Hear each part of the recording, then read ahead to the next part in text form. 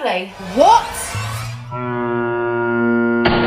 Alright, let's break this video down because Emily and Dr. Paul Saladino, also known as the Carnivore Doctor, are both correct. Dr. Saladino is the author of the Carnivore Code and promotes a diet of meat, animal organs, honey, and fruit. Emily, who is also a good friend of mine, promotes a diet that helps women build a healthy relationship with food. Dr. Saladino is not wrong. Research does show that vegetables have enzymes and or proteins that irritate and can inflame the gut microbiome.